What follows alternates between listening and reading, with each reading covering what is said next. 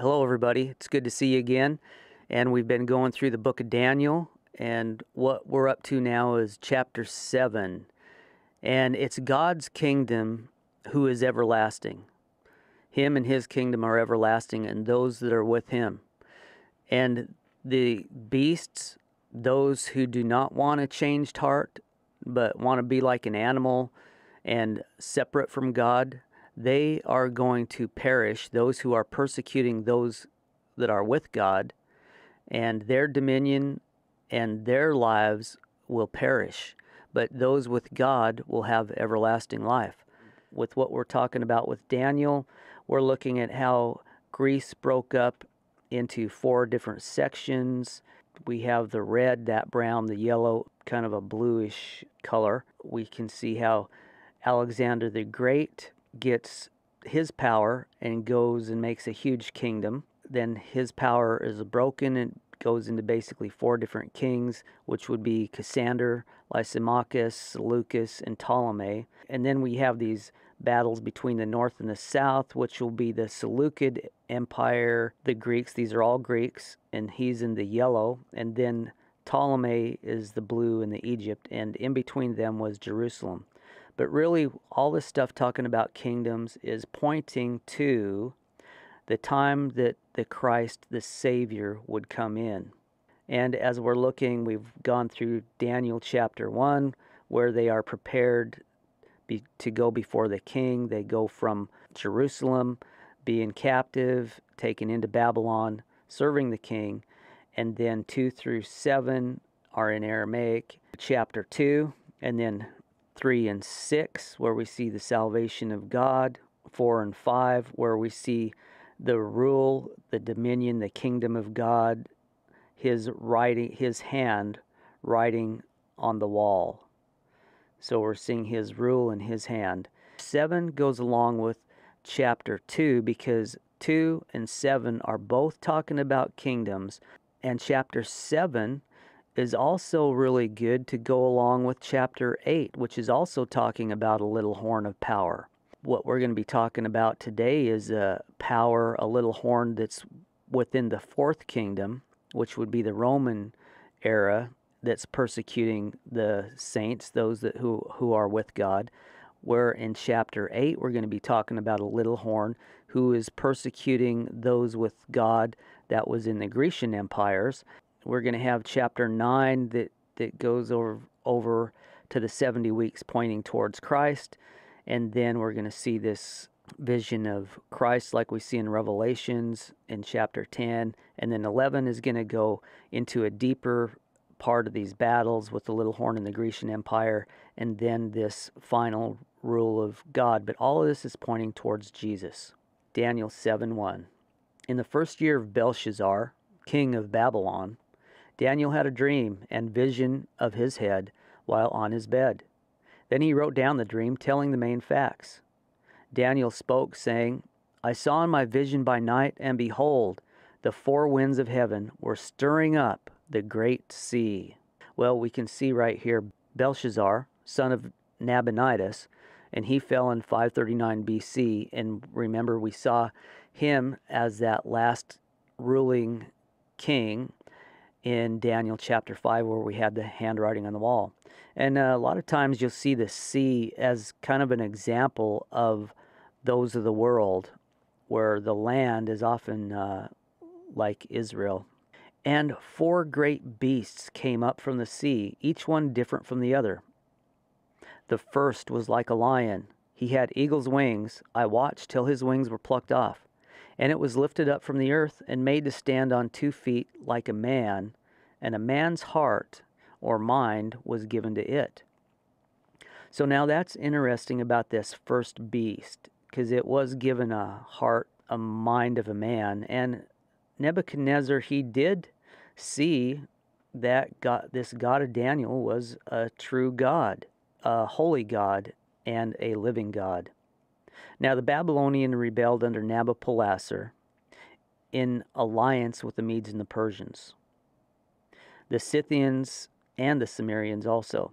And they sacked the city of Nineveh in 612 BC. So you're seeing how the the Babylonians came after the Assyrians, and then the Neo-Babylonian period ended with the reign of Nabonidus in 539 BC, and that's where Belshazzar, the second ruler there, his son, was taken and killed that night. Here we can look at how the Babylonian rule at that time was going, where we had Nabopolassar, Nebuchadnezzar, Evil Merodach, Nergal-Sharezer, Labashi Marduk, Nabonidus, and then his son Belshazzar. Now the second beast in Daniel 7:5. And suddenly another beast, a second like a bear. It was raised up on one side, and had 3 ribs in its mouth between its teeth. And they said thus to it, Arise, devour much flesh. So interesting. Now one side of it's higher than the other. And you'll see with the Persian Empire, the Medes and the Persians, chapter 8, we're going to see how one horn is higher than the other with the Medes and the Persians. So that would be the Persians higher than the Medes. Here they're devouring 3 ribs, which may indicate how they came into power by defeating the Medes, Lydia, and the Neo-Babylonian Empire. And when they established their Achaemenid Empire with the conquest of Babylon in 539 BC. And after this I looked, and there was another like a leopard, which had on its back 4 wings of a bird. The beast also had 4 heads, and dominion was given to it. So this third beast, a leopard, going very fast, 4 heads and these wings, so that makes it very fast. Now, interesting to see that Alexander the Great ended up going to basically his Grecian Empire got broken into 4 different heads. And this is something I just saw off of Wikipedia. It says, Alexander the Great, admirer of Cyrus the Great, he was the Persian king before, conquered most of the empire by 330 BC. During his youth, Alexander was tutored by Aristotle until age 16. After Philip's assassination, Philip, his father, in 336 BC, he succeeded his father to the throne and inherited a strong kingdom and an experienced army. Alexander was awarded the generalship of Greece and used his authority to launch his father's Pan-Hellenic project to lead the Greeks in the conquest of Persia. In 334 BC, he invaded the Achaemenid Empire, which is the Persian Empire. Okay, with Alexander the Great, I was reading in the book of Josephus how he was looking at the history, saying that actually when Alexander the Great came into Jerusalem and he saw the priest there, and the priest thought that they were going to get sacked, and the people there, and even the guys that were with Alexander the Great thought they were going to sack this city. But they didn't, because when Alexander the Great got there, he saw that priest and saw that the God of that priest had directed him in his conquest. So he let Jerusalem go, and they had a good relationship with Jerusalem, the Grecian Empire did, for most of this time until they came to Antiochus the Fourth, who called himself Epiphanes, which means God manifest, and then they had a problem there. So it's interesting how God is in charge of the nations. Okay, let's go to Daniel 8:20, because this will help us look at this Greek kingdom also. It's similar. So we're jumping over to 8:20 real quick. And it says, the ram which you saw having 2 horns, they are the kings of Media and Persia. And the male goat is the king of Greece. The large horn is between its eyes, and it's the first king. As for the broken horn and the 4 that stood up in its place, 4 kingdoms shall arise out of that nation, but not with its power. Well, it didn't go to the son of Alexander, and it didn't go to his half-brother either. The power actually went to generals, Cassander, Lysimachus, and Seleucus above Israel, and Ptolemy that was down in Egypt. Okay, let's go back to the 4th beast, Daniel 7:7.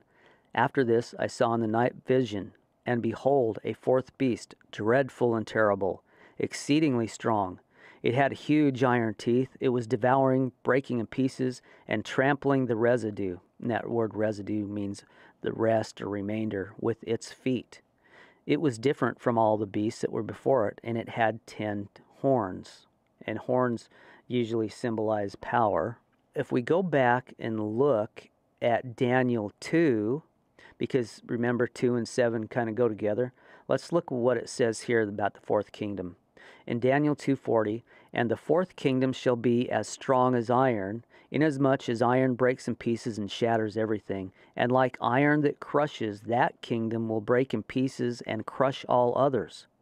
Whereas you saw the feet and toes partly of potter's clay and partly of iron, the kingdom shall be divided, yet the strength of the iron shall be in it. Just as you saw the iron mixed with ceramic clay, and as the toes of the feet were partly of iron and partly of clay, so the kingdom shall be partly strong and partly fragile. As you saw iron mixed with ceramic clay, they will mingle with the seed of men. But they will not adhere to one another, just as iron does not mix with clay. Can we look at what that kind of breaks down to? So we're looking at this fourth kingdom as we're shown in chapter 2, and so we can understand a little bit more in this chapter 7. It says, the fourth kingdom, strong as iron. That kingdom will break in pieces and crush all the others.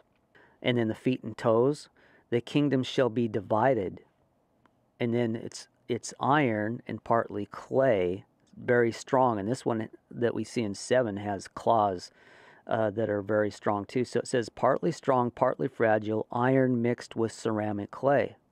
They will mingle with the seed of men. So it seems like you have the men and the strength of the kingdom mingling together, yet they will not adhere to one another, just as iron does not mix with clay. Okay, maybe that can help us understand a little bit. And then, when we were looking back at chapter 2 with the kingdoms of metals, and notice how the legs, I don't know, we can look at the Roman Empire. We had a Western and Eastern, it's kind of split. But anyway, it said that this kingdom is divided anyway, and just that the kingdom is a divided kingdom definitely has a part of it. So again, looking at this, how we have Babylon, the Medes and the Persians, the Greeks and the Romans, and we're seeing how we're looking at chapter 2, the kingdoms as metals, but yet this everlasting kingdom, and then the kingdoms as beasts, and yet there's going to be an everlasting kingdom. So back to Daniel 7:8. I was considering the horns, and there was another horn, a little one coming up among them, before whom 3 of the first horns were plucked out by the roots, and there in this horn were eyes like the eyes of a man, and a mouth speaking pompous words. We're starting to look at one of the powers out of all of these other powers. Daniel 7:9. I watched till thrones were put in place, and the Ancient of Days was seated. His garment was white as snow, and the hair of his head was like pure wool. His throne was a fiery flame, its wheels a burning fire. His hair was like pure wool. It says garments white as snow. Well, wool is white. And, I've had some of the black Israelites try to tell me that, see, this is talking about him being a black man. Well, it's not really talking about being a black man. God made all men. And so it's nothing that Jesus was showing was about race at all. It's not about race, but it's about the heart. And when we see this having wheels, a burning fire, well, this wheels on the throne, of course, we know that this throne is moving because this heaven is going to move down. It's going to be renewed. The earth is going to be renewed. And new heaven is going to set down on a new earth. So we're talking about kingdoms. And I don't know if that's why we have wheels, but that is showing movement. A fiery stream issued and came forth from before him. 1,000 thousands ministered to him. 10,000 times 10,000 stood before him. The court was seated, and the books were opened. So here we see God and people that have turned towards God turning to him, and there are books opened. And of course, we do know that the book of life, and life is in Christ. Daniel 7:11. We're looking at the body of the fourth beast destroyed, and the rest of the beast prolonged for a time. I watched, then because of the sound of the pompous words which the horn was speaking, I watched till the beast was slain, and its body destroyed and given to the burning flame. As the rest of the beasts, they had their dominion taken away. Yet their lives or living were prolonged or given for a season and a time. These living would go on for a bit of time, and God is the one who determines the times and seasons. Daniel 7:13, we're seeing here where Christ ascending into heaven, because that's where Daniel is seeing this vision from. And if we look back to Acts 1:6, remember how we saw there Jesus was actually going up into heaven, but Daniel's seeing it from a different perspective, it appears. It says, I was watching in the night visions, and behold, one like the Son of Man coming with the clouds of heaven. He came to the Ancient of Days, and they brought him near before him. Then to him was given dominion and glory and a kingdom, that all peoples, nations, and languages should serve him. His dominion is an everlasting dominion, which shall not pass away, and his kingdom the one which shall not be destroyed. Well, who was given dominion and glory and kingdom? That would be Christ, and all peoples can turn to him and have life. Jesus said, I am the way, the truth, and the life, and no one goes to the Father except through me. And this is great because, if we are lost, we need to turn back to God, turn to him, repent of our sins, because he died with those so they could be wiped out. And Christ is risen with the Father so that where he is, we can be also. See, we turn to Christ, we have forgiveness of sins, and we are seated with him in heavenly places. But there's a sense of having that now, but there's going to be a greater sense of having that complete later. Now, there's a couple things I wanted to look at that I thought might be kind of interesting. If we go back to Matthew 21:33, Jesus was telling a parable of a vineyard. Let's look at what it says. There was a certain landowner who planted a vineyard and set a hedge around it, dug a wine press in it, and built a tower. And he leased it to the vine dressers and went into a far country. Now, when the vintage time drew near, he sent his servants to the vine dressers that they might receive its fruit. And the vine dressers took his servants, beat one, killed one, and stoned another. Again he sent other servants more than the first, and they did likewise to them.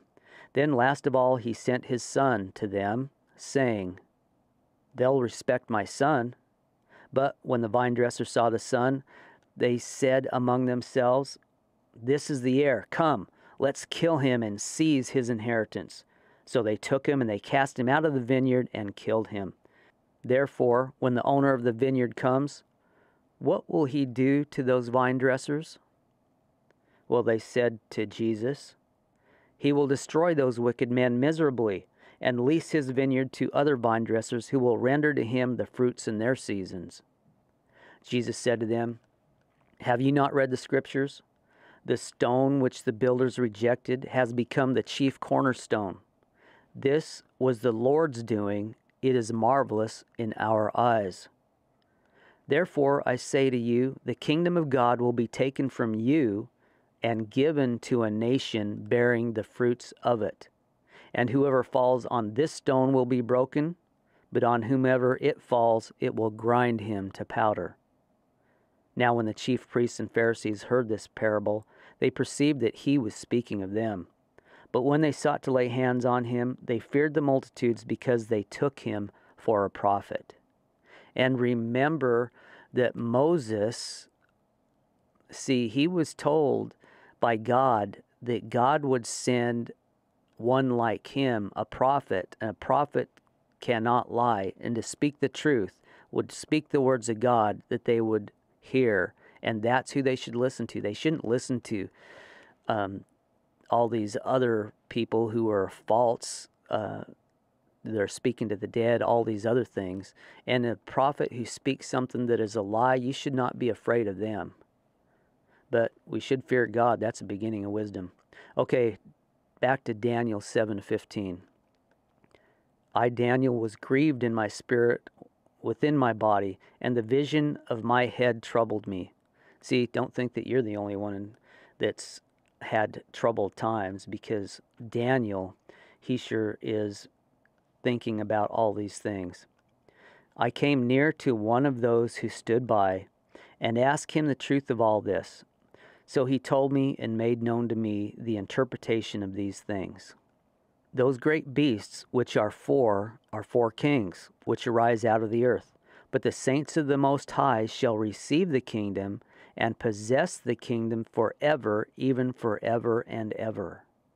Then I wished to know the truth about the fourth beast, which was different from all the others, exceedingly dreadful, with its teeth of iron and its nails of bronze, which devoured, broke in pieces, and trampled the residue with its feet.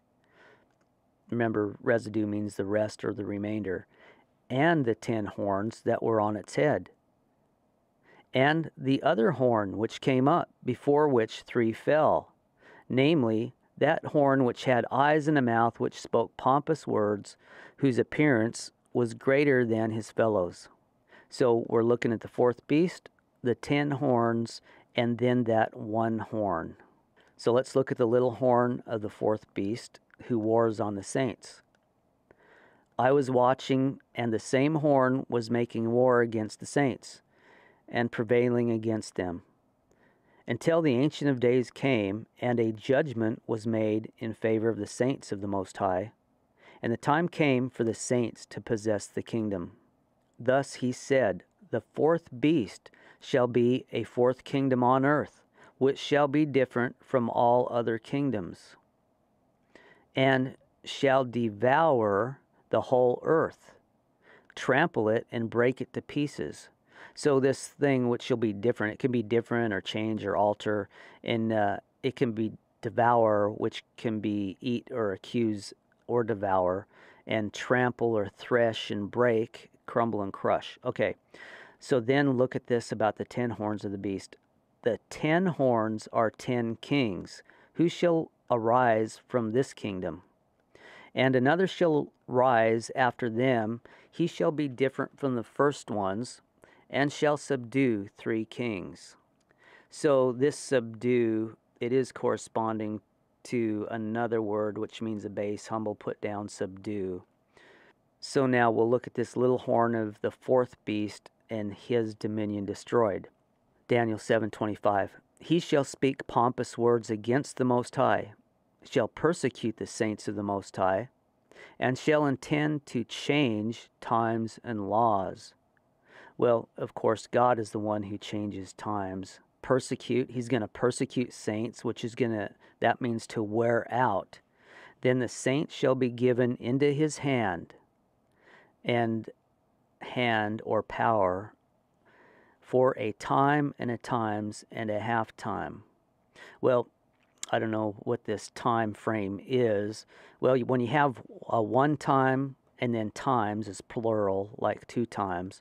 A 1 and a 2 is 3, and then a half time, 3.5. So I don't know what that 3.5 means, whether it just means how Jesus was preaching the gospel for 3.5 years, and then that, I don't know if this 3.5 represents the time that the gospel is being preached out in the world, that saints will be persecuted. I mean, we certainly are persecuted for preaching the gospel.